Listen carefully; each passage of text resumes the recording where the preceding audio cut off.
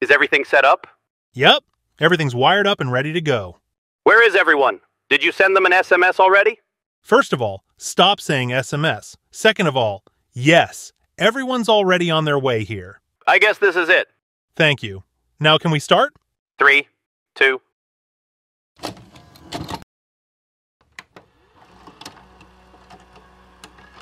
Ladies and gentlemen, welcome to episode 2 of Radiostatic. Is what we would have said if we weren't facing the existing issues. It's no secret that the channel has been through a lot of controversy, not to mention the rebranding. And let's just say that a lot of people ended up turning on us in the process. A lot of artists were included in that list, which put us in a difficult situation to say the least.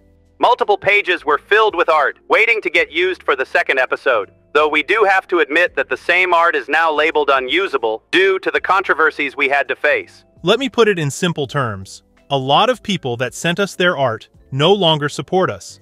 And we don't want to use the art of someone that is no longer a supporter, let alone hates us. And let's be honest, they probably have L-Riz anyway. A bunch of no Sigma having poggers. This has nothing to do with giving credit, by the way. One way or another, we give credit to people whose art we end up using. As a matter of fact, we actively request and encourage that you sign the art and tell us if there's anything you want us to shout out or promote. Indeed, we simply request that the art is actually made by you. Getting into more trouble is something we try to avoid at a great deal. Now, you might be wondering a couple of things. Number one, if we're avoiding using old art sent by fans that no longer support us, then what's that on the screen? Well, the art that you're seeing on the screen right now is actually made by one of our head artists and designers. Shout out to my homegirl Squigglyvox. She a real one. Anyway, the second question you might have is, where do we send the new art? Or what about all the people that sent the art and still support the channel? Hell's Hotspot 666@gmail.com. Exactly. We made a brand new Gmail where you can resend all of your art, not to mention all the new fans that want to send their hard work as well. It almost feels like a traditional event, and we would feel horrible not to include it for the second episode. So if you want to make Radiostatic art that's similar to the one you're seeing right now, feel free to send it to our great mail, along with your trick truck, tube, or any link that we can use to give you your well-deserved credit. You do realize that the G in Gmail doesn't stand for great, right? In that case, would you mind sharing with me what the G in Gmail stands for?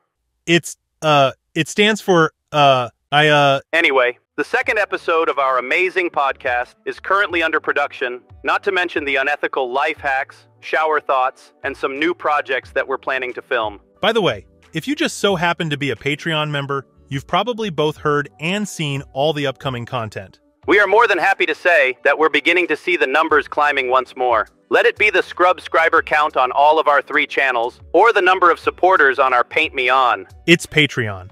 And by the way, we started investing even more money into the team, hiring editors to help us run all the channels, not to mention the efficiency that you're going to start seeing very soon. So what are you waiting for? All the links are going to be in the description. Freaky fan art, Radiostatic art, everything in between, send it all. The email is also going to be linked in the description. And just in case you already sent us some art, send it again on the new Gmail, and we'll be sure to respond. And we will see you all in the second episode.